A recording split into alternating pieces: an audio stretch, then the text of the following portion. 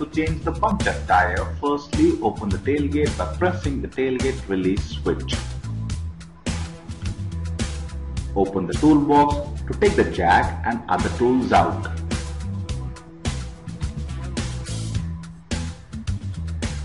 The tools consist of a jack operating lever, a wheel wrench and a winch access tool. There is no need to take out the tow bar or the toolbox. Take out the plastic cap covering the winch nut.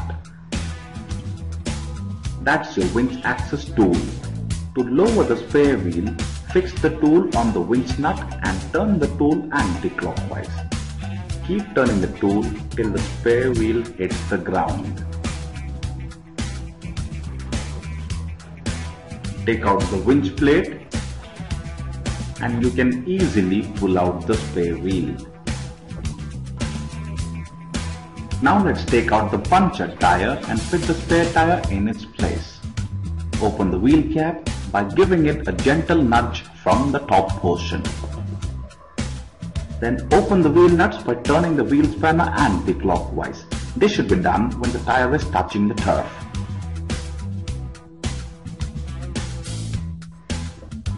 That's one of the 4 jacking points in the XUV 500. Jacking points are the reinforced portions under which you're supposed to place the jack heads or the arms of the hydraulic ramp. Not placing the jack head properly could prove to be dangerous. It could perhaps dislocate the jack.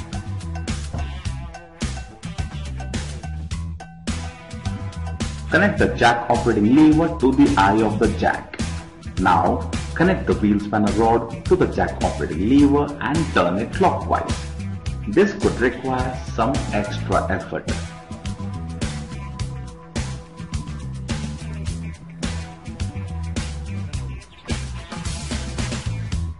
Raise the jack as much as possible and ensure that the punctured tire is well off the ground.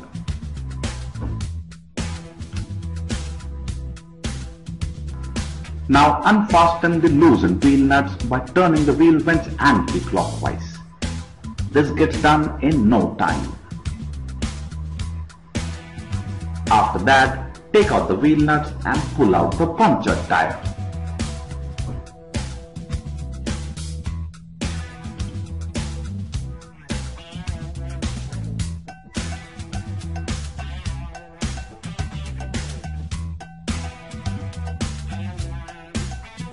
Bring in the spare tire and fit it in place of the punctured tire.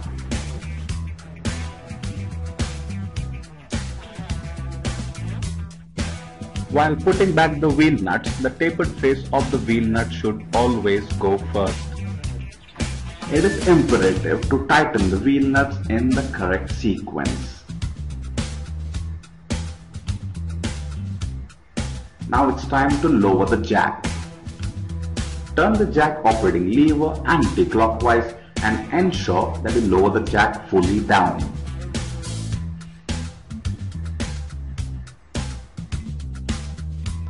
With the tire firmly placed on the ground, tighten the wheel nuts to the fullest in the right sequence. Drive your car to the nearest Mahindra authorized dealership to tighten the wheel nuts with the correct torque values. That's the valve stem, and that's the cut provided to gain access to the valve. Fix the wheel cap by thumping it gently, just the way he's doing it. Finally, fitting the punctured tire in place of the spare tire. Roll back the punctured tire to the rear portion of your car and push the tire in. Insert the winch plate in the center slot and pull the winch cable to confirm whether the winch plate has gotten properly inserted. After that, use the winch access tool to raise the punctured tire up. Turn the tool clockwise till you hear a click sound. The click sound is the confirmation that the tire has gotten fully tightened. Put back the winch nut cap and tighten it with the curvy end of the winch access tool. Now put back the jack and the other tools in the toolbox.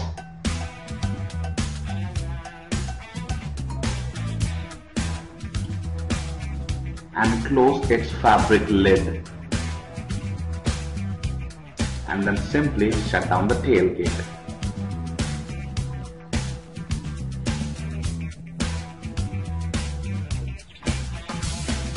On the infotainment screen, press home, go to car info and go to Tyatronics, and you can see the status before the TPMS acknowledgement. Drive the car above 40 km per hour for a few kilometers, and you would see the rear right tire swap message on the screen. You have to acknowledge that by pressing the TPMS switch, and you can see the rear right message changing to OK, and the spare tire shows low pressure. This is the new display status after the acknowledgement.